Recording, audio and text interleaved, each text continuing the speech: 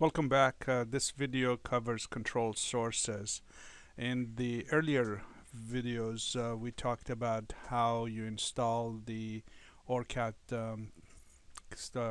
schematic capture and PSpice simulation. In this in this video, we're gonna talk about the four different kind of voltage control sources, and current control sources, and show how we would use it in a typical circuit.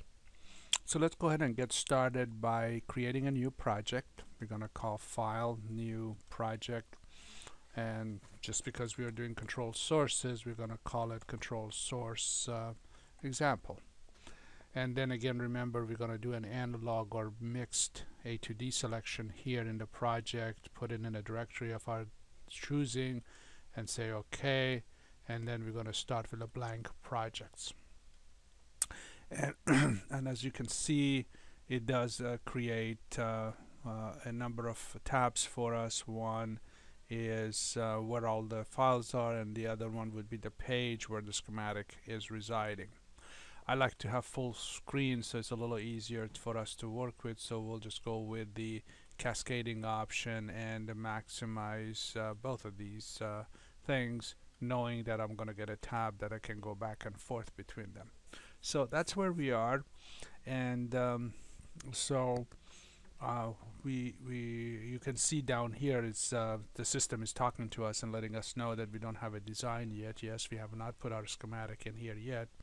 So let's the reason we are doing this is just to get exposure to the different kinds of control sources. So let's go over here on adding a component. We're going to go ahead and add a component, and then for whatever reason the control sources are placed in the analog library.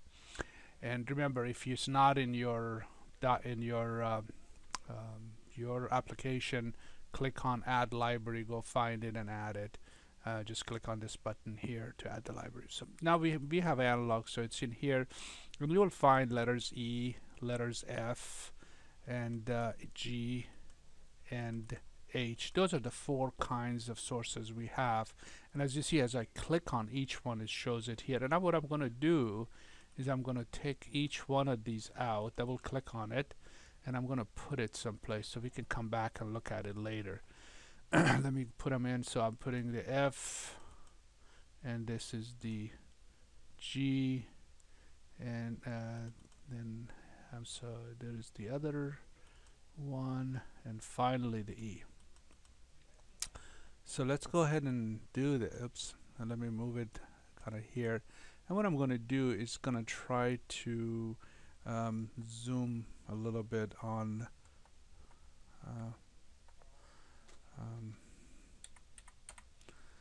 so let me go ahead and see how we can go ahead and zoom this out, and I'm going to click on this plus zoom in just to zoom in a little bit, so it's a little easier on on your screen to see it. So let's start with this one. As you can see from the image, let me zoom in just a bit more. So H is the one that is we're going to call a voltage controlled current controlled voltage source. So this branch controls what voltage you're going to see coming out of here. So somewhere in your circuit you would tie this into your circuit, so it kind of measure the current. So this is called the voltage source that is controlled with a current, or current controlled voltage source. Now let's go over, that's called an H.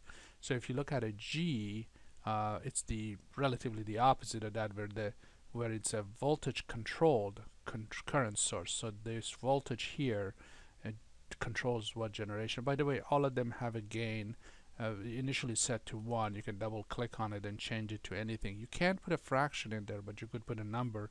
So I can say the gain for this is 5 and just leave it at that. And then this one is basically a current source, a current controlled current source, and then the last one is voltage controls voltage source. Okay, so that gives us kind of a pretty good perspective. Let's go and zoom back in, and it's kind of would be silly to use all of them. We just use a couple of them as an example of how we'd use it. Let's go ahead and get rid of these two on the bottom, and we're going to try to use this in a circuit and this one in a circuit. So let's say it's a let's build this relatively simple circuit. Let's say we would have a source. Let's go ahead and find a source, and in this case, let's say we have a DC voltage source. We're going to take the DC voltage source, we're going to put it here, and then we're going to say okay, and then maybe a couple resistors just to have, so we're going to go to the analog side and pick up some resistors, and let's say we put a resistor here, maybe another one here, maybe another one for later use there. And then okay, so we got a circuit that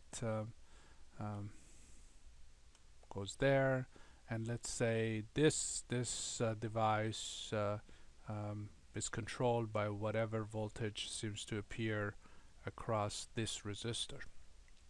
And then maybe we have another resistor that is the 1K. We're going to change the 1K maybe to a, let's say, a 10K, and we're going to say okay, that's a 10K resistor, and maybe the 10K resistor sits right, let's give it a little bit of space in case we need it. Grab a piece of wire, connect these guys together, and then let's say we want to use this resistor, and this resistor is potentially could be, let's say, sitting here, but we want it to be vertical, so we're going to right click on it and find it, and maybe this is a 50K resistor. Okay, so we've got all these set up, and then we're thinking maybe this voltage source, which is controlled by this side, the current source, the H kind, is maybe looking at the current that flows through through this branch. Now notice how when we're doing a current source, we are going in the path, so the current goes through, so we break the circuit and put it in. Here when we're measuring, we're sensing the voltage, we go right across it, there's no opening required. That's a common mistake that folks make when it comes to setting these kinds of circuits up. Okay, and then you know, just kind of let's say this device is coming down and hooking up here, and the other side, if this device is here, we need maybe another resistor, and we're gonna put the resistor well, let's go ahead and put it here, and we'll turn it to rotate it, and then make the connections. So we're gonna get a piece of wire that goes from here to here, and then from there to there, and let's say this is simply coming back down and going here. Now remember, in order for me to be able to simulate this, I have to make sure I have a ground, so let's go ahead and find the ground, which is sitting here, and that's the ground I need. I'll take it over here, put it here, and grab a piece of wire to make sure it's connected. Alright, oops. There we go. So now we have a full circuit is ready to simulate, and I can simulate it, see what's going on. And let's go ahead and set up a simulation. Let's say I've got a PSpice. It's a new simulation, and this is the name of we're going to try to name it what we picked, which was controls source example 1. So you can name it whatever you want. So we name it and put it away. And here now the next videos we'll talk about which one we want, which type of simulation we're gonna do. For this one, we're just gonna assume we're doing whatever the default, either time or PSpice is probably the simplest, because it just simply says what the voltage is at the time, at any given point of time. Is more of a DC bias type thing. But for now, we're not going to make a change. We're not going to do anything. We're just going to use the standard one, and then we're going to run this thing. And when we run it, we get all that. That's interesting how, so if I put zero source into the whole thing, so everything is 0, so this thing is shut off. So let's go ahead and take a moment and turn it on, and let's go ahead and put maybe 3 amps in here and say okay. So we put 3 amps in there, and let's go run the simulation again, and voila, we got the let me turn these off. Volt I'm going to turn off, current I'm going to turn off, and it's giving me all the voltages in different places for the circuit. And if I just want to see the currents in different circuits, I'll turn them on, and there we go. So all of that is available for us to see.